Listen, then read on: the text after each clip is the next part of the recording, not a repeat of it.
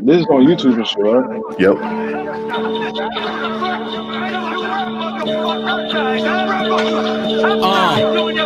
Look, I'm in the back getting blunted. America's most wanted. The plug is never fronted. You bitch niggas, I'm on it. It's fourth down. You clowns just fucking punted. This 4 pound running through niggas like Jim Brown. We been down. Ain't no snitching, niggas got heart. Cause all we do is turn Helen Keller if we get caught. I got 2 guns, plural, nigga. Bury his body in somewhere rural, nigga. Now it's fucking hood, got a mural, nigga. We run around like we own the world. I got a wife, I'm just putting dick in your fucking girl. I've been a rolling stone. Wherever I lay my hat, I just robbed a home. You niggas just bitch and moan. I've been fucking gone. I'm in space, nigga. No internet. My era is face to face, nigga. No hate, we up, winning the race. I'm the wire, you will embrace. So get the fuck out my face, bitch, nigga.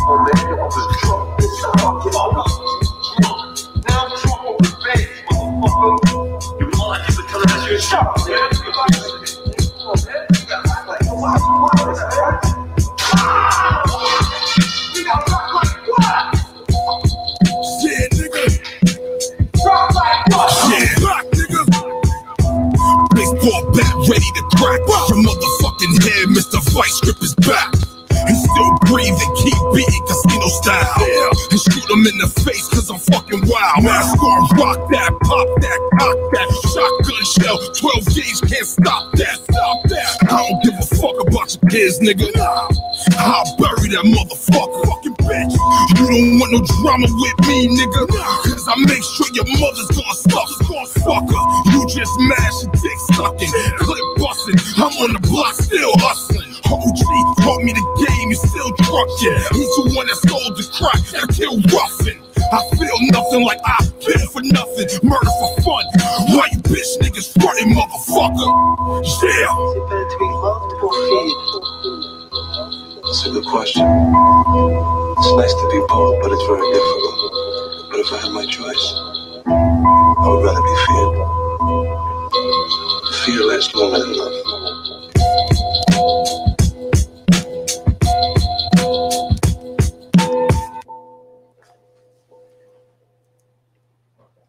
Yo. So, this is another episode of BBoyTech Artist Interview Series, and I got my man DJ Bless, Sutter Kain in the place. What's happening, bro? What's good, yo? What's popping? Up in the place to be, man. Just good to have you, man. Good to have you. No doubt, man. Same here, yo. I got a long story of about you. I'll tell in a little bit. For real. Yeah. I heard about you years ago. Word. For hell yeah, I heard about you years ago and shit, man. I was looking for a MPC 60. Okay. I think I'm almost positive it was you. Did you get an MPC 60 about like 6 or 7 years ago? Yep, got it right there. Yeah, you copied it from some random dude, and you said you drove like 2 hours to go get it, right? Yeah, exactly. I saw it in a forum years ago because I was looking for an MPC 60, and I went to your site when I got mine and had to look to how to restore it.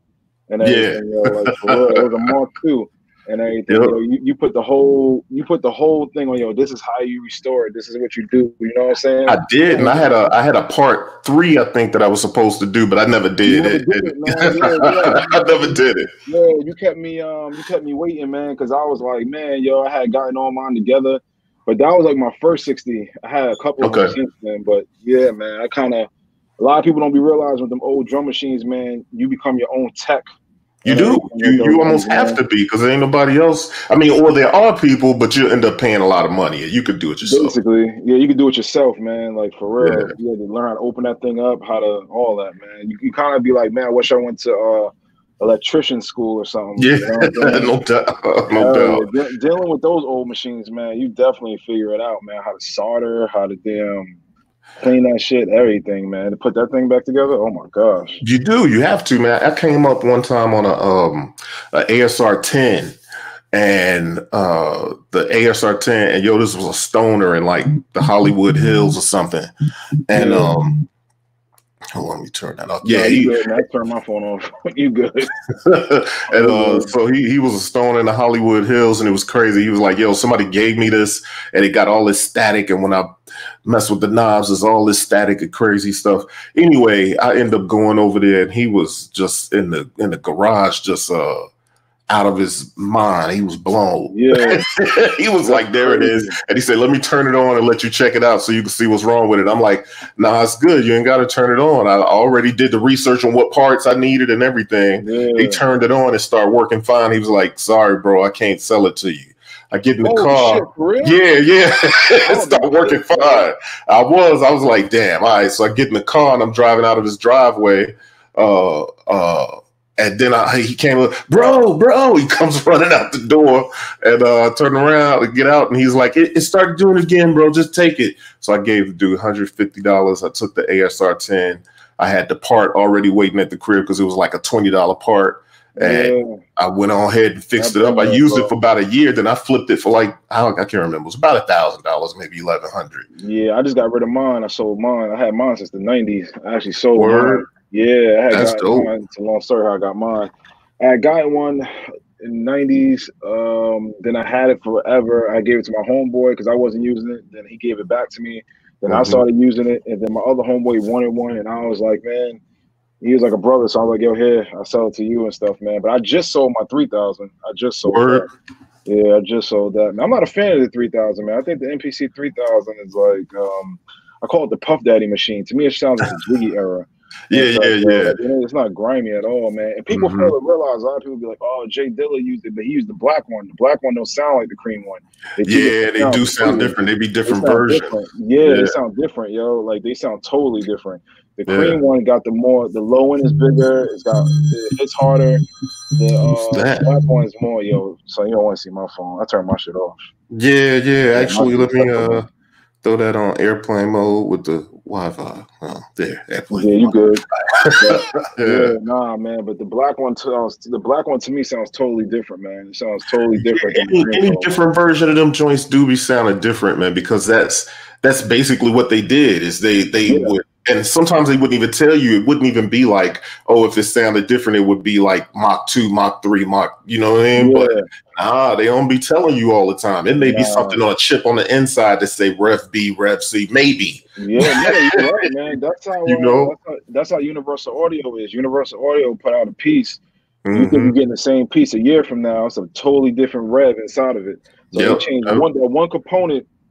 Change everything. Yeah, change the whole sound of everything. You like, damn, I thought I got stereo pay. You don't, man. So it's like, that should be weird, man. It should be definitely wild, man. Definitely. I see you got heavy keyboards though in your back though. I see you heavy. Yeah, man. I'm always jumping into synth stuff, man, and whether it's modular or regular synth stuff. And then I'm lucky enough to, and I could be preaching to the choir here, but get lucky enough to have alliances with certain companies that make certain things, and then I'll get stuff, whether it be for review or whether it be for testing or whatever it might be. So yeah, man, I'm heavy into synths and stuff. So yeah, I need to get into synths, man. That's one thing I lack at. I don't have synths. I ain't got none and stuff.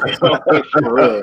I got everything. But it's all good though. You rock how you rock though. I mean, I've seen cats do damage without a synth in the house. Then I've seen other cats have synths and not really do damage. So I mean, very true, man. You know what I'm saying? Let's come down to a person's style, man, and how they rock. No question about that, man. I totally it's true. Hands down. Totally agree with that, man.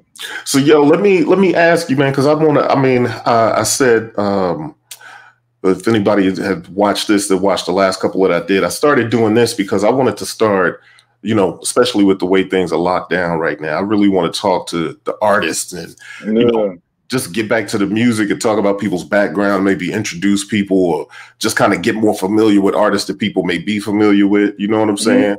Yeah. And so what I want to do is ask you, a little bit about your background as an artist, like how you get started and doing music and stuff. Man, it's like, how can I basically put it, man? Getting started. To me, honestly, man, anybody who wants to be in this music game, man, you gotta love it. Like you gotta take the money aspect out and don't go into that at first, man. The money's gonna come if you love it. If you love it, it'll come. Q-Tip said something like that. He was like, just focus on your music, everything else will take care of itself. Yeah, Alchemist did the same thing. Alchemist said, but I've been saying that forever. I'm like, dude, a lot of cats. This is how it usually rocks. A young kid gets in the game, or not even a young kid. He's a nigga 20, 21 years old. That's right. Fuck it. Gets in the game, he raps in front of his friends. Niggas think he's dope. He gets in the game. This nigga think he gonna make millions in 2 days. The shit don't work. The nigga quits rapping. Then he told me how he used to be a rapper. That's right. That's how it usually goes, man. That's it. That's how his heart wasn't in it. That to get started, man, you gotta get started in the sense of like you have to love what you do, man. Like you have to go in there when you ain't got shit. That means if you got one damn I mean, we in 2020 now, so now it's more like in the sense we got computers. If you got one fucking program on your shit, man, master that program. I mean, rock that shit like it's that's the key. Master it. Yeah, master it, man. Rock that shit like it's the fucking $100,000 program, man. Master that shit. Man. Yeah. If you do that and your shit hot, people will come and just do it. Just put shit out. People are scared to put things out. So when you start off, it's like, oh, I don't know if I want to put it. Nigga, just throw the shit out. Everybody has to start somewhere. Everybody has to start somewhere, yo. But I'm telling you right now, yo, if you come into this game thinking you're gonna make $1 million tomorrow, you're gonna be fucking sadly hurt. Like you I'm not super disappointed. That's right. That's right. It can't happen because it can happen. It can definitely happen. But the chances of that happening, you better have the best gimmick a nigga ever seen. That's right. You know, you mentioned that. Like I was talking to Rashid Hadi yesterday. That's kind of cool. I bought his album. That first one, I bought that shit. When iTunes first came out, I bought that shit. And that's what he was saying. He was like, "Yo, all I had was Cool Edit Pro." And I made that work. But then he moved up to Fruity Loops. But that's the key. A lot of times, too, there's two things I want to say to what you said. People see the headlines and think they know the story. You know what I mean? Like they see the headline of somebody that blew up and they think they know. But they don't know anything about all the journey and all the work that you did to get to where you got to go. You know what I mean? Man, it's a fucking journey, dog. Like, man, you know how many ups and downs I had in my career where I've been high up, then I've been low down, then I'm high up again. Like, bro, that's right. The fucking game, dude. Like, I know I got people right now in my family, like literally, who just got in the game and they like, damn, yo, what the fuck? I'm like, welcome to the music game. Like, this shit, yo, shit's crazy, man. Yeah, that's how it works. That's why I said you gotta do what you love, man. I've been blessed. Like, I'll give you an example. Like, I've been doing this since I've been 15 years old. This is all I've ever done. I've never done anything else but music. I'm multi-platinum. I mean, I just did Righteous Gemstones for HBO. I just did the new Halloween movie that's coming out. I mean, I've done so much shit, man. I mean, I've done a lot and stuff. But the whole point what I'm trying to say is that I'm still in this bitch like I ain't got shit. Like, meaning like my mentality is still hungry. Like, I don't go in it like, okay, yo, we're going to make like a 30 million. Like, hands down, that comes, no question. My mentality is more into some like Floyd Mayweather shit where I go in it like, nigga, I just want to destroy my competition. Like, whoever's in front of me, stay hungry. Yeah, stay hungry, man. You know what I'm trying to say? So that's my advice to the young youth or even, I gotta say young youth, because this nigga's like 27 who just started. Just trying to get into it. Whoever's trying to get into this shit, yo, the whole point is, man, you gotta love what you do. You gotta love it, man. Like, when you get home from your 9 to 5, you gotta be like, man, I can't wait to get home to get on these beats or rhymes or whatever.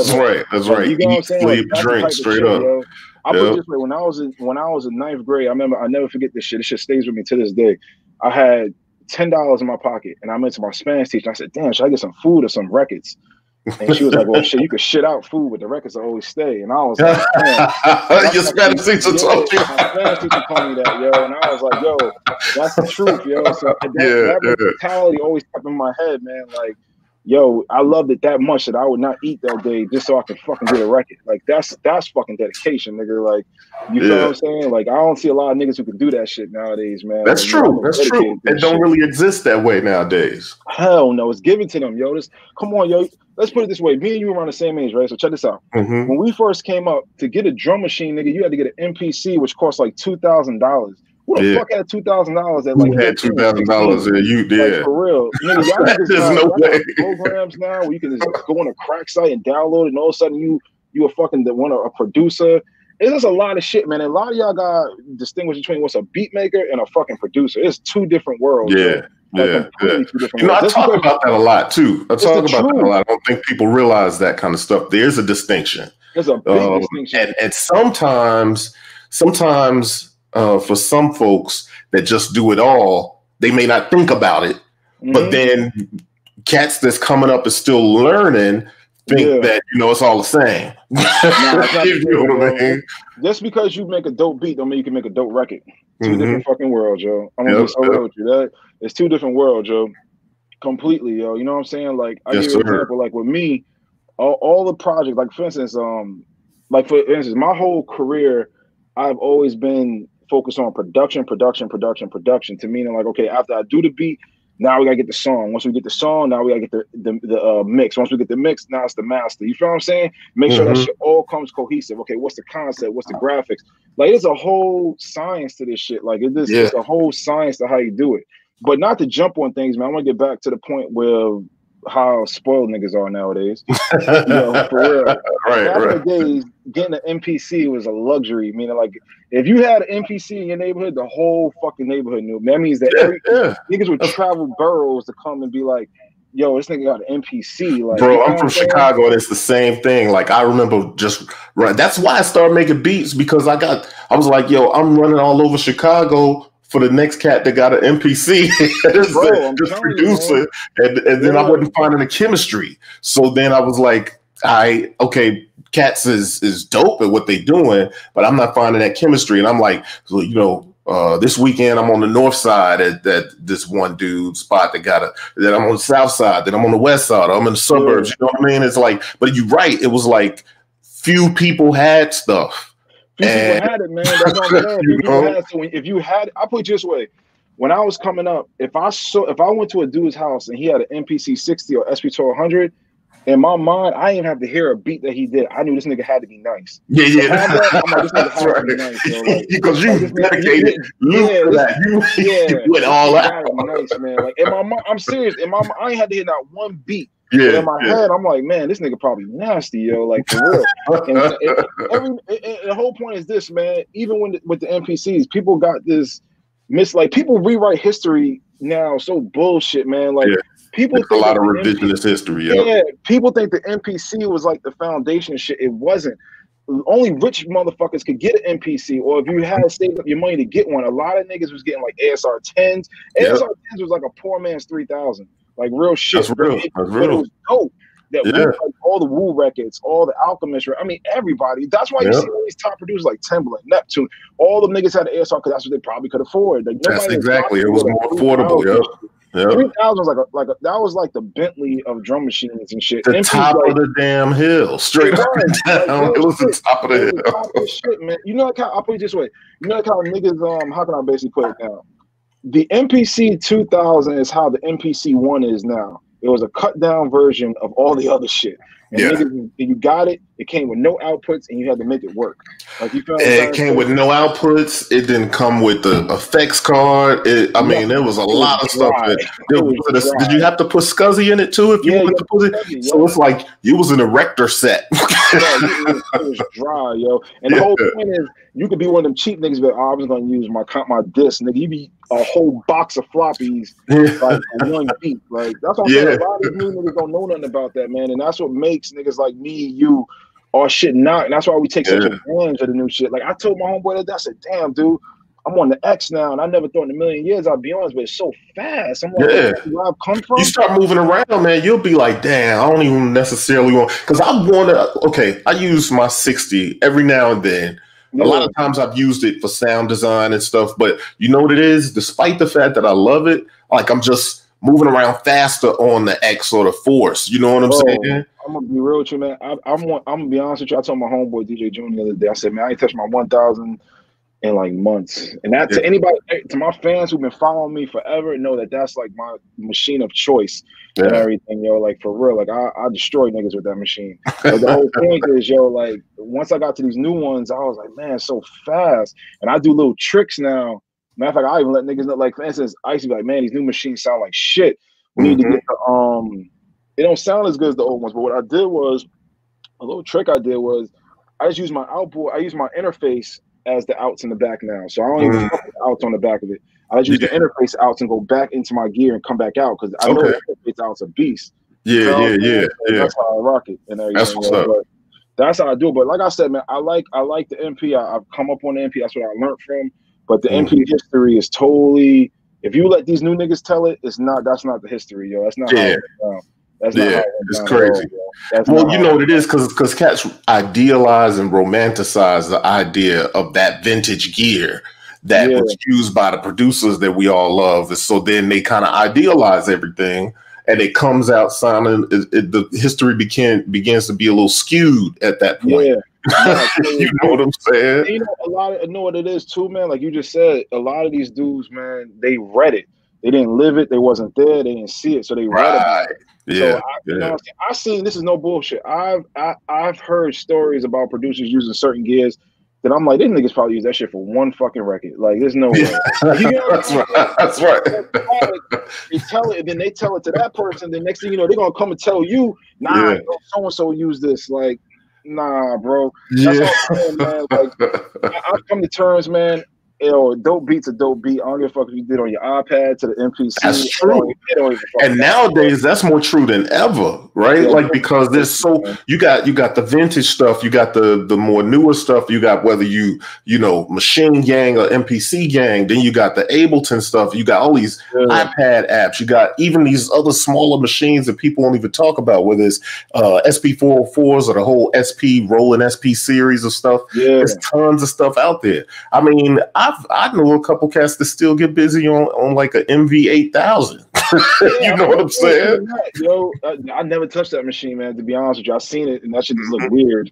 It did. It always looked weird. I was pursuing it, and then I ended up with a 5000 around that time. But yeah, there was a point where I remember, you know, that was early on. My man was like, "Yo, I got this 2000, but I've been looking at that MV8000, and you know." Yeah.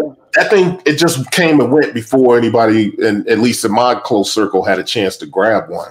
But remember the beat thing? Yeah, the beat thing. I never used that thing. I never used it either, but I got some homeboys that did, and I haven't actually used it. I've held it in my hand and checked it out.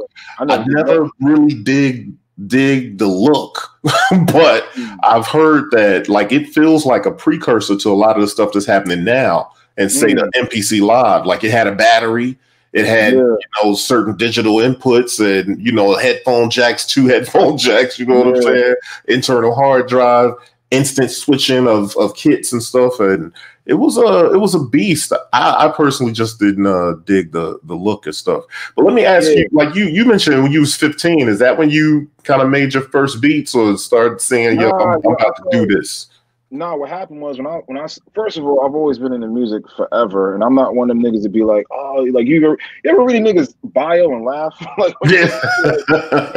everybody's bio started when they was 5. Like, man, I always knew I was a nigga. Get the fuck out of here! Like, no, you didn't. You know what I'm saying? Nah, the whole point with me though was that I grew up in the era, so it's like my life went like this, man. In every era that changed, I happened to be there when it did it. Like when the Nas era, the Wu-Tang era, the Mobb Deep era, I was in Queens, so I was there. I seen it. I'm like, oh shit! Like I'm in this era. You don't know you did. Witness it. Yeah. You don't know you're in a dope era until the era leaves and you look back at it. Like you know. So I wanted to be a DJ. All I wanted to do was be a battle DJ. I didn't want to be a producer. I just wanted to get 2 turntables and battle everybody known to man and go to the DMC and win the world. That was my goal. Like that was I wanted to be like Rock Raider and Hubert and all them niggas. That was my goal. I didn't care about production. That shit wasn't even on my mind. And what happened was I come from an entrepreneurial family. My dad said, yo, why play somebody else's record when you can make your own? Word. So that the light bulb kicked in. So long story short, he was real heavy in getting me in production. Because he knew how DJ shit was. He was like, man, get into production. That's where it's at. And so long story short, he caught me an MPC. And when I got to 2000, it just sat there for months, man. I didn't know that shit was so complicated. There was no. That's true. You had to live with that joint, you had to be just sitting with it, and hopefully you had a homie. I ain't had nobody who knew how to use the shit, so I had to read the manual. Yeah. Complicated, man. And then he just like, yo, man, it was like 6 months. He just sat there, and he was like, yo, man, I'm gonna sell this shit. And I wound up just starting to use it, man. And then I started getting nice on it. Yeah. And then I had my first record out when I was my first official radio. I had my first record like that fluctuated through radio around 16, 17. Okay. I had my first radio record where it was fluctuating through radio, like niggas knew who I was type shit. You feel what I'm saying? Because what happened was my DJ skills, the radio, and started DJing on the radio a lot. And stuff. Okay. You know what I'm saying? Oh, did we lose you just now? Oh yeah, no, I'm here. Okay, cool. Yeah, so now so I started DJing through the radio and shit like that. So I would play my records and shit. And then what happened was I ran into an artist, did a record on him, and the shit blew up and became huge and stuff. So you gotta figure, I started producing at 16. I had like a semi-hit at 18. Got signed at 19. And then that was the story of my life. That was how my whole career panned out from there. So I was kind of destined to be a producer. I was destined to do this shit. Like, you feel what I'm saying? Yeah, and I actually love what I did, man. And the whole point I be trying to tell niggas, like, when I was doing this production shit at a young age, I didn't know what the fuck I was doing with these machines half the time. It was just more like I just knew what I wanted. Like, you feel what I'm saying? Yep. And that's how it basically was, yo. And stuff, for real. It wasn't until I got like the 1000 when I really started just like freaking that shit to say, okay, now I got it. Like, you found you found your groove right there. And because there's some machines and stuff resonate more so than any other. You know what I mean? Like, I had a 2000 XL, and I think part of it was that it was my first time having a any kind of groove box or drum machine sampler of my own. You know what I mean? And you know, it's one thing when I'm at my man's crib and he got a 2000, I'm sitting with him, and he leave the room or something to go whatever he's doing. I'm jumping in and do a little something. Hey, you know what I mean? You don't really know what you're doing. Then it took me to, You come to your crib and you live with that shit. Yeah, exactly. That's when things change at that point. Dude, like, for real. Yeah. But the funny thing about it, I was telling my homeboy Darko this other, we was laughing about it, because I'm like, yo, I didn't even know how to use the tap tempo button. I remember my homeboy Pastor showed me. This is like 10 years later. This nigga said, man, you can just tap the tempo and do it. I was like, oh shit, that's what that is. That's right. That's what I'm saying. You know, that reminds me. I was at a homeboy's house. I know I had two guys who had MPC. Well, they probably was 3000s at that point. So I was in Evanston in Chicago, just north of Chicago in Evanston. And I had another homeboy that lived on the west side of Chicago who had a MPC. Well, I was at one cat's crib. He had just got it. And all his beats was sounding, you know, like a little, you know what I'm saying? And I was like, yo, the elements that you put in there is dope, but the drums are kind of like robotic. You know, I'm used to hearing some fill and some swing.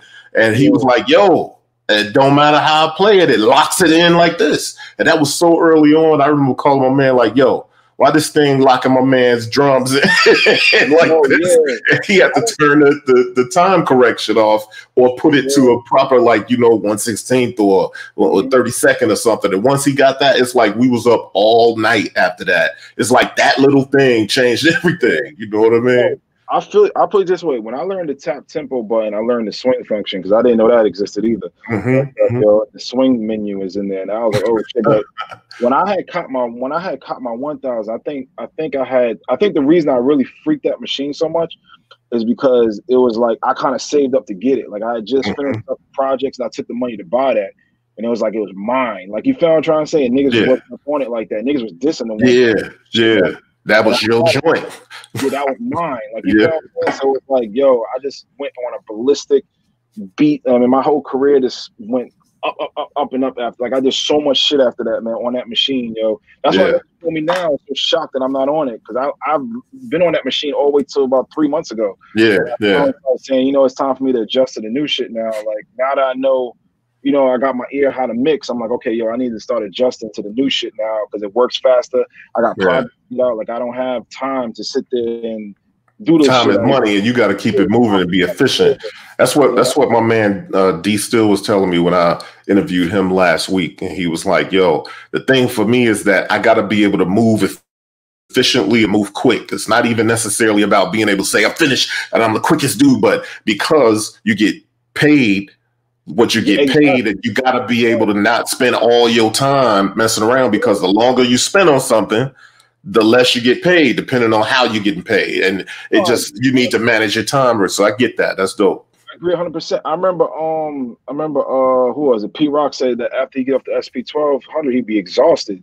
And I agree. Like, that's what I'm saying. A lot of old machines, man, you don't notice it because you grew up on them, so you're using them. But when you get to the newer stuff, you start knocking out stuff like 1, 2, 3. Like, okay, let me knock it out. And I can still keep my sound by, you know, tweaking things here and there and making it right.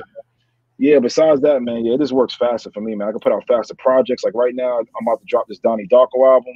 which is decent. You know, a lot of his fans been waiting for. A lot of my fans are waiting for it. And after that, I got an instrumental album dropping. Okay. Another vocal album dropping. You feel what I'm saying? So it's just been like that, man. I've been heavy just focusing on a lot of production and just a lot of movie stuff too, getting movie placements.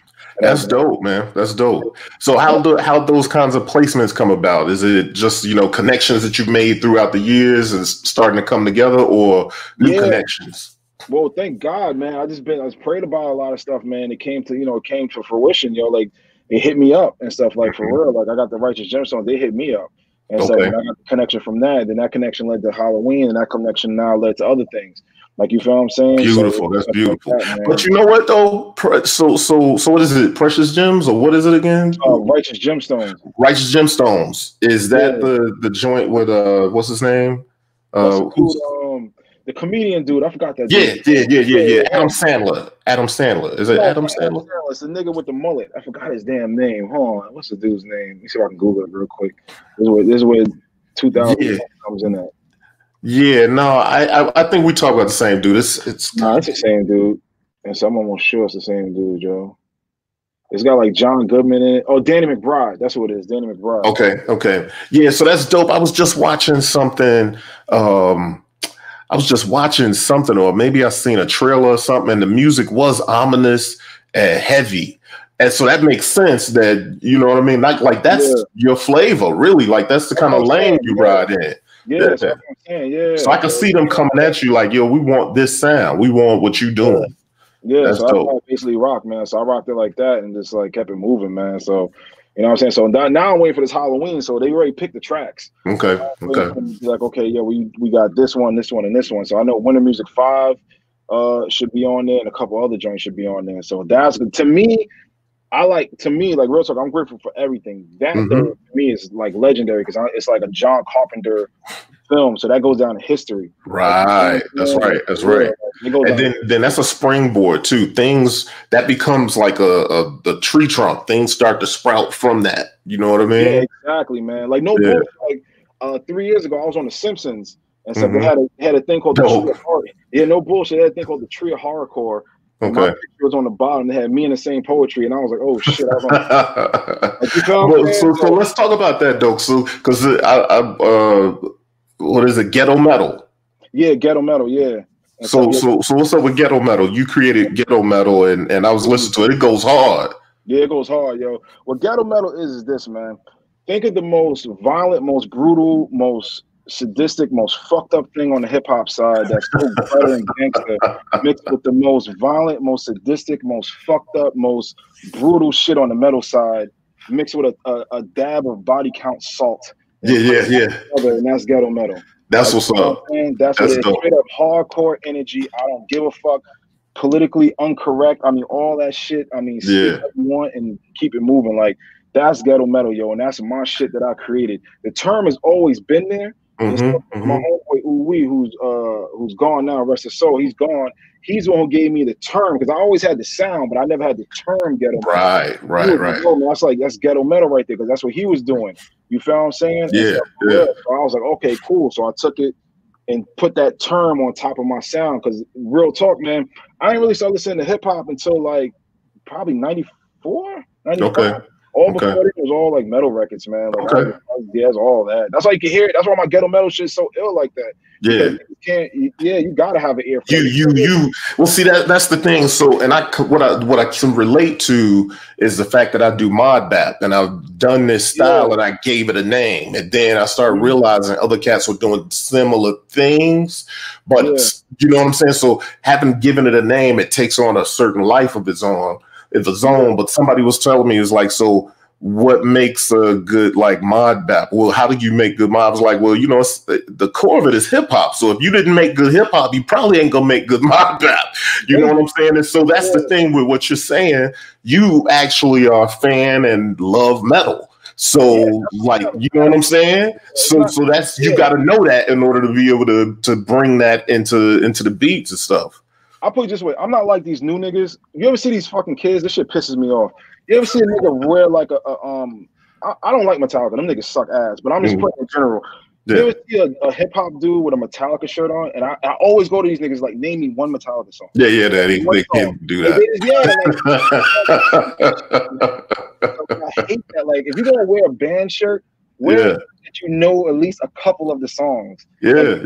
Be a fan. Be a fan of it. Like, I would never do no shit like that. Y'all think so good and stuff, yo. But nah, so that's how I was, man. I grew up on metal, then I got into hip hop, then I went back into metal. Okay. Around 2002, 2003, I went back into it heavy. Dope. I went back into it real heavy and stuff, yo. Because it's so funny. Like, I see Skrillex, right? And I'm like, yo, that's the dude from I forgot the name of the band, from First to Last. But he was in First to Last first, and then he became Skrillex. Okay, dope. So when you do your stuff, when you combining those two, do you bring in a guitarist or do you sample guitar riffs? Okay. My whole shit is like this, man. When hip hop first started, niggas started taking the breaks, and that became hip hop. Yeah. So they would play the whole record, and then when that break came, everybody would go crazy for that break. Exactly. That's the sweetest part. The same mentality for metal, man. The break. Once I get to the break and I find that break that just makes everybody go, oh shit. That's it. So that's the part I want. And then I take that. That's the DJ hip hop mind in me. Take that part, put the drums, knock it out, make it how I want to make it, and boom. But it's a formula to it, man. I've heard niggas try it and the shit is trash. There's only a few of us who could really hone that shit in and make it be like really banging where the drums knock, the guitars are still there. Dude, they put the drums up front and the guitars are way under. That shit is like whack, yo, and stuff. And I personally, this is real talk. I'm saying this for everybody. I think rap metal, like the term rap metal or what rap metal is, I think that shit is like it's trash, man. I never thought that shit was good and stuff. That's why I thought the ghetto metal shit was so brutal because it was like hardcore. It's almost like that's what it's supposed to be, what they meant it to be. They couldn't do it.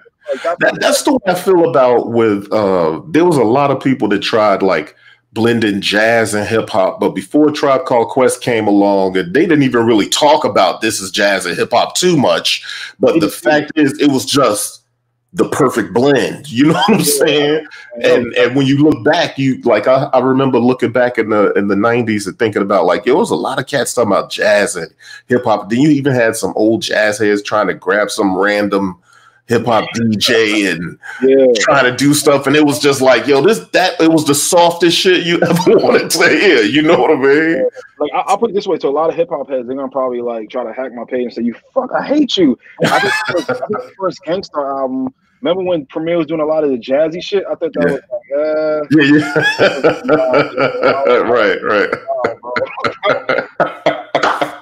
I don't know about that one. You could, but see, with almost any producer, you can always tell when they come into their own. You know what I mean?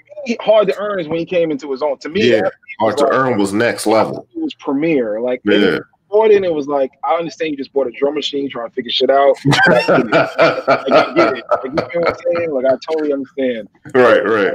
It's not really a style. I could tell that was very Guru influence because he was into the. I could tell. I'm like, and it's also that makes me feel like that's why Guru kept going back to the well with the Jazzman Tag, which it had its lane. You know what I mean? But it wasn't like Gangstar music though. Nah, I totally agree. Yeah.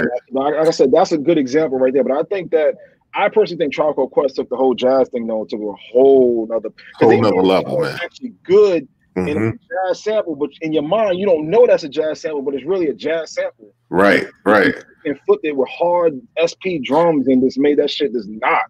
And they made it knock, and that's the thing. That engineer, Bob Powers, like I feel like you know how they always talk about with the Beatles, there was a fifth Beatle or there was a black Beatle. Like Bob Powers to me was the other Tribe Called Quest dude because he shaped the sound just as much as Q-Tip and then was making the beats and putting together these songs. Like Bob Powers shaped that sound in a way that made, Midnight Marauders come alive and so forth and so on. Low End Theory and all that stuff. In my opinion, I thought Midnight Marauders is their best one, in my opinion.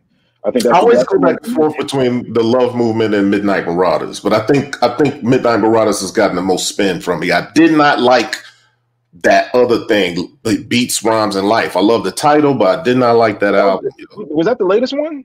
Nah, the Love Movement was the last one. And ironically enough, Beats, Rhymes, and Life was the album that came just before Midnight Marauders, which is when Dilla started producing with and for them. And they had Faith Evans on the song, and it felt very R&B, and I was just kind of like, yeah. They had the limited edition album cover with the reflective thing with the red, black, and green lady with a flag. It was a trip. But hold on, I digress. Let me get back. I want to know more about DJ Bless. Nah, you good, man. Yeah. I digress. So,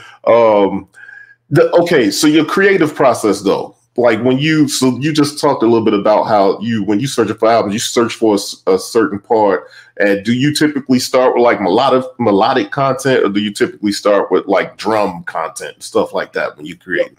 Okay, when I'm doing my beat, when I do a beat, first of all, I get the sample. So I got the sample on my drum machine. I pick this is how, to me, this is advanced production. And then you have, there's no rules. So anybody who's listening to this, there's no rules to this shit. Yeah. Do however you want. This is how I do, and this is how I do more advanced. When I was first starting out, I would have kits, and I would say, okay, these are my kits. I'm only going to use these drums for every damn beat. These are my kits. As I got more advanced, I started picking out the drums that match the samples more, and boom, boom.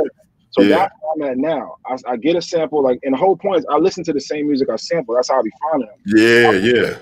I listen to that music. So I listen to it. I'm like, oh, damn, that's a dope ass sample. And I put it in my folder, go sample the part I want, get the drums I want. And then I start off with the drums. First, I get the sample tuned to how I want it. Then I start off with the drums first, but I mute the sample completely. I do not play it. I don't do the sample on top of the drums, like have the sample playing, I'm playing drums. I can't do that and stuff. Like, that's crazy because I can't do it that way. Like, really? Yeah. I mean, well, I guess I could, but if I got the melody, I'm playing the drums to the melody, unless I just start with the drums by themselves.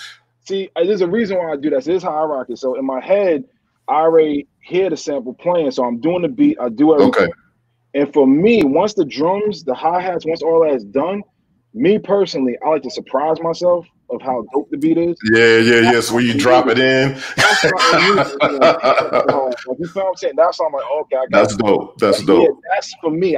That's how I surprise myself to be like, ooh, that shit sound hard. Yeah. The ooh face. Once you get the ooh face with it, then it's already, you know it. You know it already. Yeah. Man, but if you don't get the ooh face, it's like you gotta go to the next. It's probably going the beat category over there. That's right.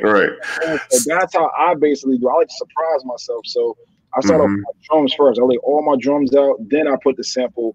And I used to do it the way you do it, where I had the sample playing and put the drums on it. Yeah. I used to do that, but now I do it this way, man. I just like the surprise of how it sounds. That's dope, though. That's actually pretty dope. Yeah.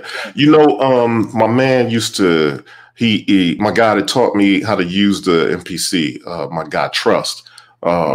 He used to, when we would grab samples and we would build a beat around it and all that, he would drop the sample out and be like, that's what we made. Yeah. You know what I'm saying? Yeah. So, and I remember thinking like, damn, that is dope and stuff. But so let me also ask you, you also engineered, you not just, you don't just produce, you DJ, you're artist, a producer, but you engineer too. And I also kind of want to talk to you about like how you went from doing the engineer thing to like, you know, I was at NAMM, I see your face up on the thing. Right? Nah, so this is how it was, man. I've been with the this is how my career went. I started off with Ray C. Ray C did all the Cash Money records and stuff. Okay. So he did Drop It Like It's Hot. He did, all the top songs he did. So he's the first one that I started shadowing under and stuff a couple of times. You feel what I'm saying? To see how to start like mixing and stuff. This is back when I was like 18 or so, yo. And I started with him first. And then after that, I went to Dexter Simmons. And then I went to Prasada. I met Prasada when I was like 20. Okay. I met him, you know what I'm saying? Got a couple of tips from him. But what happened was this, man, long story short. Every mix engineer I went to, no matter how hot they were, except for Ray C, Prasada, and them, they could not get my sound the way I wanted it to. Like, no matter what, they just couldn't do it. Like, there was a certain way I want things, and they just couldn't. It was like you had to almost be in my mind to see what I wanted. It was hard for me to translate. I didn't know frequency. I didn't know, you know what I'm saying? I just knew what I wanted and stuff. I couldn't do it. So long story short, I had to start just mixing my own shit. You know what I'm saying? So what I started doing was just practicing my own shit. And then another thing too, see, there's another thing. engineers now and mixers now, I don't know what the price rate's going for a lot of these dudes, but back then, nigga, I had to pay $1,000 for one song. Yeah, I believe it.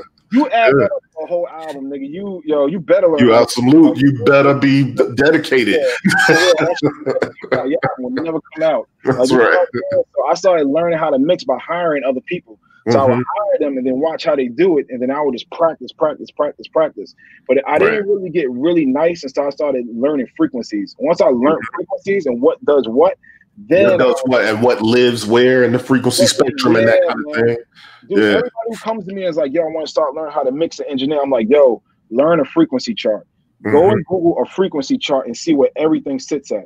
You know what I'm saying? Because you're gonna run into shit where you're gonna be like, damn. Plus, if you sample, you're gonna be like, damn, the kick of this sample is killing this and this. And you gotta figure out how to take that shit. Yeah, them frequencies start canceling one another out and all kinds of stuff and phasing and all kinds of craziness. Exactly. That's why I started doing that. I started learning how to mix like that because niggas was not.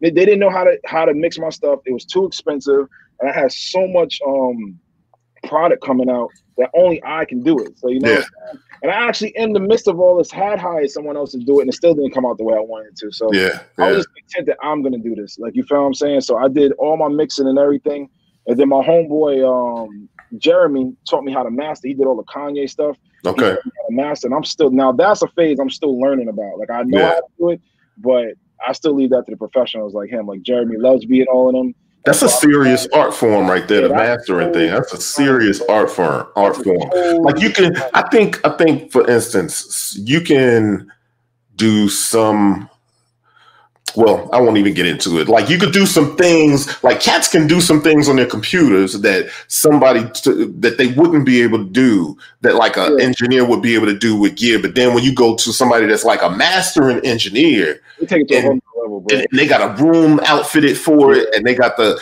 outboard gear for it. It's a whole nother level of that stuff. And they are like artists in themselves. Yeah. You know what I'm saying? See, the thing like this, man, you can mix your record, get everything where you want to go, but remember, it's your record. So to you, you don't hear nothing. Yeah. So the master engineer, he's never heard your record. He don't give, you know what I'm saying? He's never heard your record. Right. So he hears the record and it's like, okay, well, damn, this frequency's hitting here. He has to enhance it. So he's cleaning it up and enhancing everything so it sounds good. Because you want to be able to turn it up loud and not hurt your ears. Right. It needs to be comfortable listening, and it needs to sound just as good loud as it does not loud. Yo, exactly. You know what I mean? Yo, that's what I'm saying. Everybody got their own technique, yo, to how they master. Like I mastered with I mastered with Jeremy. I mastered with there's a dude at Sterling. Oh man, the one who did all the Alchemist records. I mastered with him. Okay. I mastered with Chris, the dude who did the Drake records. I mastered with him. So I mastered with all my whole teachers have always been like the top dudes I learned from. And then what I would do is take what I learned and incorporate it into what I do. You feel what I'm saying? Right. Like this year, like real talk. This year I've been blessed to be endorsed by all these companies. Like you feel what I'm saying? Like I've recognition for my production and getting recognition for my mixing and stuff like that. To where these companies are like, yo, like, you know what I'm saying? Like I know how the shit rock, man. So they come to me, oh man, like which one was it you did? You know, because we follow each other. You did something for them. You had a video that you did for them. Which one? Which one was it? Or maybe it was a couple, but I know they got the 500 series joints. I was talking to you about their 500 series. Oh, West Audio. Yeah, West Audio. Yeah, West Audio is the truth, man. See, the thing about West Audio I like about them is they're innovative. See, I like to deal with companies that are innovative. Yeah. So the thing about them is they took the analog sound of how a machine sounds. Let's take it, for example, an SSL bus compressor. So they took the insides of an SSL bus compressor and put a digital front. So basically, you get the best of both worlds. You get the analog sound, but you get the recall of the digital. So you have the plug-in and then you have the piece. You feel what I'm saying? So if you got to come back, and I'm telling you straight up, I ranted about this the other day. If you are a working engineer and you mixing 5 to 10 songs a week, 20 songs a week, sooner or later you're gonna have to recall something. And it's that's what's word. That's true. So that's where West Audio comes in at, because everything is recallable. Like you could recall everything, yo, like for real. You know what I'm saying? And there you go. And they're one of the first people to come, like one of the second people to come to me. You feel what I'm saying? The first one was Handsome Audio. Okay. So that was the first one. And now it's like with them, man. So it's been like really really dope, man. Like for real, like all these pieces here, like the Prometheus, that's their Pultec right there. So basically, you got a Pultec sound transformerless, and you can recall everything. I'm gonna tell you what to look at, yo. Look at the Hyperion. If you go back, the Hyperion right there, that right there, dude, that shit right there, man. What that is basically is a 4-band parametric EQ with high pass filter on it, and you can recall everything. You can use that for mastering, mixing, vocals, drums. I mean, anything you want to throw at it, it can do and stuff, man. That shit is like, bro, like that shit lives on everything almost in my mix and stuff. Like it's really good, man. And like I said, I was blessed, you know. They came to me and stuff, gave me some pieces, man, and we rocked it, man, for real. I did a whole project with it. Even this joint that's on Halloween, like I used their gear to do it. You know what I'm saying? So that's dope. Yeah. That's dope. So yeah, it actually and on the real, everything I've heard from you sounds good, bro. And I appreciate that. And I'm sitting here with the Zulu, so I can attest to what the Zulu was about. And when I first got it, I was like, I don't know, but the more I've had it, and the more like I've kind of learned. Every gear you sometimes have to kind of learn how. And this is a passive box, so I had to learn how to hit it right. You know what I mean? I gotta pull mine out, man. Yeah. Like, yo, this box right here, let me tell you something. It lives on my drums. And so what this thing does, yo, I'm telling you, it smooths out your drum. If you're using Logic Pro X, Native Instruments, what is it? MPC X, MPC Live, anything that's digital, anything that's analog, yo, this smooth all that digital shit out. It does. Everything on my desk goes through that, and then the Apollo. Then you got the tape decks in the back. You can put all the tape decks and stuff. I keep mine on the cassette tape. I keep mine on cassette tape, and I keep mine on the low deck and stuff. And yo, it sits on my kick and snare, yo, and it really just does wonders for it, man. So, you know, all of it plays a role, man. Like all the gear works cohesively. Like everything that I have. It's all a purpose. It's not just to have it. Like, you feel what I'm saying? Like, I don't like hoarding. So for me, it's more like if I'm not using it, I just get rid of it. Yeah. You know what I'm saying? So for me, using it is working. And it worked on my ghetto metal beats. I mean, everything, man. It's been doing really good. So I like it. It's really what's up. That's what's up. Yeah. It's a real dope joint, man. I can't say that enough. And I've gone through different things where I've gone and bought old reel-to-reel joints, and while that has a place, you know, there's a certain thing that I like about like an old reel-to-reel joint. I've done different plugins back and forth, but nothing stuck like the Zulu. I totally agree. Yeah, it's better than any plugin, man. Hands down. Another thing too, I was thinking the other day because I was pissed I had to recall a mix, and I'm like, man, dude, I went on this big mental rant where I'm like, everybody want to be back on boards and tape machines until you got to recall some shit. That's right. Yo, being on boards and oh man, yo, I want to get a 2-inch reel-to-reel. Nigga, have to recall that shit if you got to recall it. And I want to see you're gonna like it the same way. That's right. That's why for me now, man, I only deal with shit that I know I can recall back. Yeah.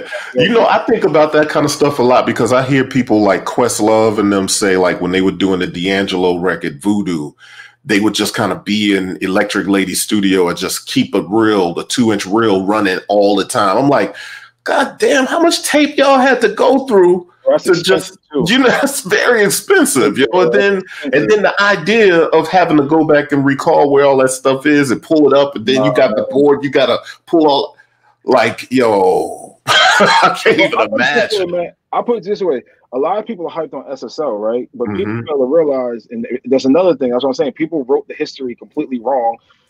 SSL was only known for their recall. Nobody gave a shit about the SSL board. It was the fact that it was the only board that can recall. Right. Recall. None of those boards can recall, but the SSL could. Yeah. So that was the main thing. It's like, oh man, you mixed on the SSL. But and even the O2Rs. Remember the Yamaha O2Rs? Yeah, totally. Yep. It was the recall. It wasn't the board. It was the recall. That's it. So my guy had the O2R. I think it was O2R. Because they had a few different versions of it. But I think he did have the O2R. I knew about them. Yeah, my homeboy used to mix on them. He used to mix on the O2R. And his biggest thing was I could automate and I could recall. See, that was that's it. Honestly, that thing was a little too advanced. I think sometimes I was like, yo, Couldn't we just go into a 4-track on a tape and call it one? But it sounded great. I thought it sounded good, but it was like high quality. And the fact, you could just recall it and bring it back up. Yeah, you can recall. And the whole point, you had automation. So yeah. If you're a hip hop producer, you're doing a bunch of drops. Yeah. Make all your drops. You feel what I'm saying? You can't do that. You know? So you couldn't do that back then, man. So that's why the SSL O2R, that's why they were so popular. You feel what I'm saying? I've never seen one engineer mix an entire album with only the SSL. Like, right. No way, like that's a lie to say they did. Like they had Poltex, LA2A, they had other shit. Like you feel what I'm saying? Yeah, that's what's up. That's what's up. Well, hey man, I want to before we get out of here, it's been a good conversation, but I want to play another one of your joints as we on the way out. Let me see, which one could we play here? Let me go back. I'm on your Bandcamp. You got a recommendation. I see there's what's this? Is a French one here, ain't it? What's this? I can't even say it's Posey. Oh no, you know what? Hold on a second. I got you right here. Hold on a second. Let me see. We got I'm going my Bandcamp. I got so many records on there, dude. Yeah, it's a lot of joints. You got a discography, man. You've been putting in work. Yeah, no, I appreciate it, man. No, I definitely appreciate it. Now I'm gonna tell you what to play, man. Stuff. Play matter of fact, go all the way down. Play Shooter in the Face. Shooter in the Face. Okay, hold on. Yeah, play that one. So all the way down. Okay, hold on. Yeah, it's one of my older records. Yeah. Yeah, you can play that.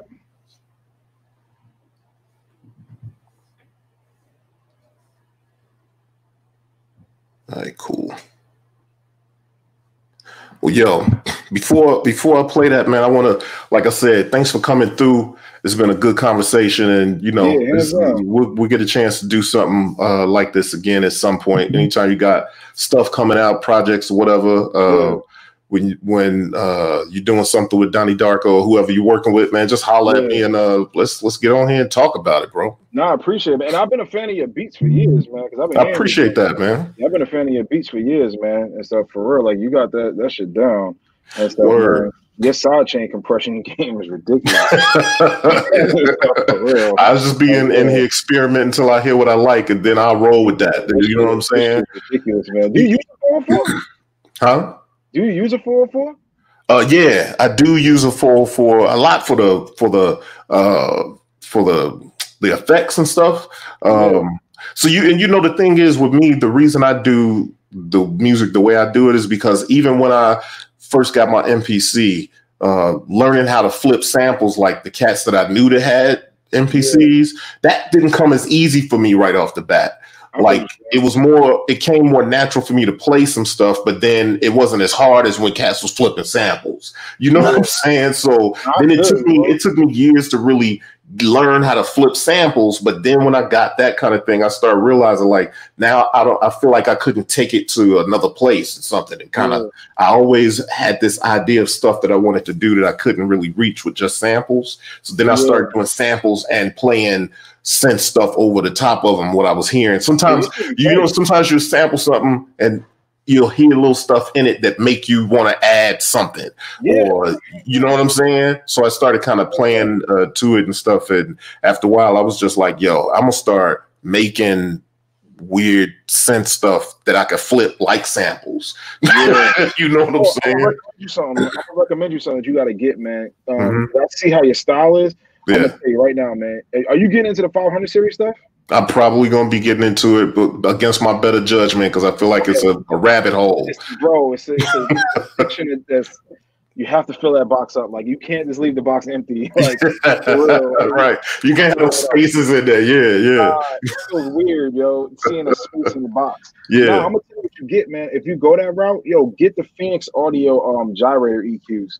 Okay. Well, pick up those, man. I started using those. I've heard of those before. The Phoenix Audio gyrator EQs. Yeah, the gyrator EQ, man. Okay. Look up that. Yeah, if you can even pull it up like that, that's the EQ you want to start off with. Get 2 of those, man, and stuff. Because what you'll do is you'll take those 2, run your beats through it. Like plus, because your style, you don't really track out everything. You kind of like Yeah, it's all just 2-track. Okay, dude, that's what you want.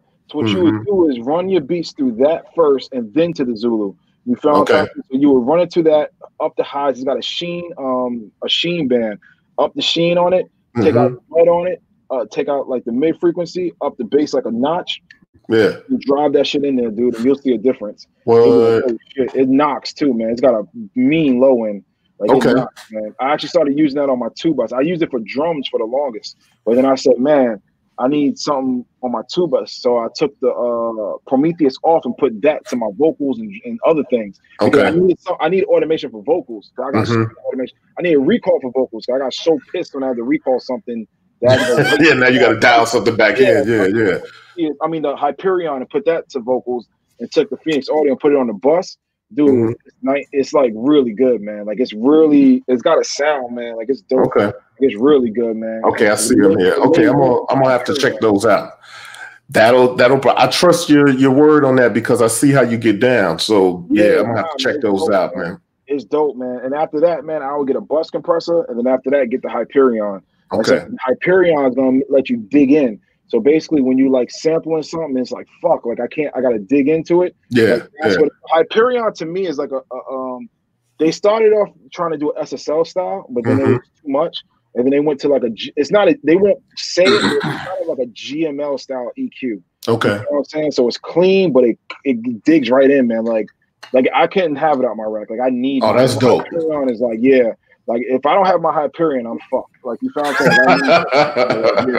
You feel what I'm saying? Like it's really, and plus I started using it on vocals. I've never used it on vocals, and I started doing that recently, and it sounds great, man. I have no issues with it and stuff, yo. So that's what I'm telling you, man. You definitely want to pick up the gyrator.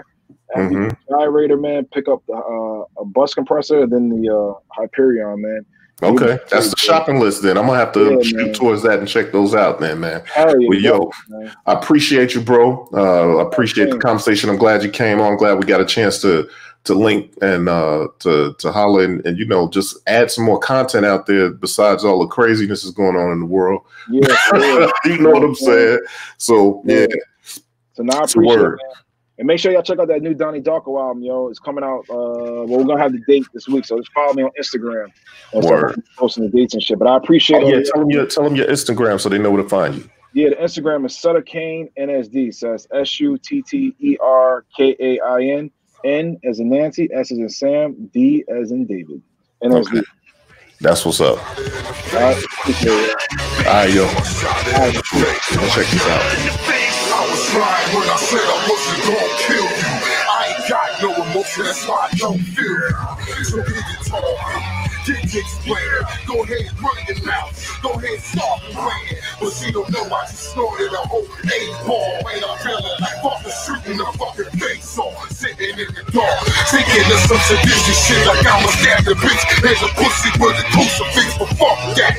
I'm on some 12 days, shotty black, and I was thinking barrel right where the bitch body at. She put up in the Pontiac. Bitch, I am a maniac, and I ain't fucking slept for days like an insomniac. So I'ma make her feel the fucking pain like a cardiac. And then the fucking freezes where the rest of the body's at.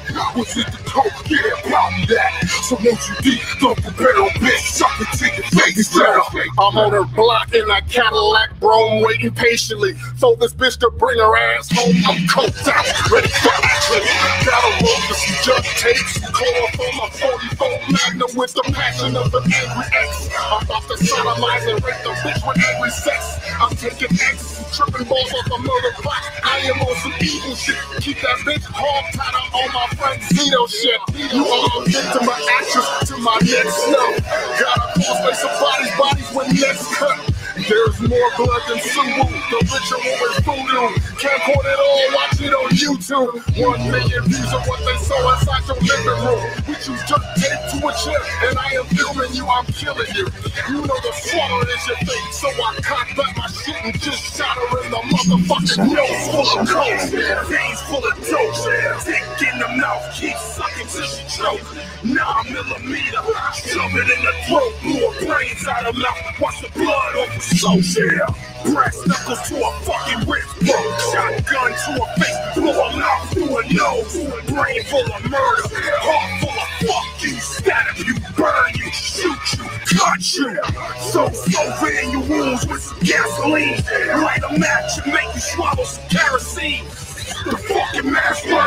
back. Shoot your bitch in the face, suffocate on the track. Yeah, bitch, lay it dead, masturbate on the back.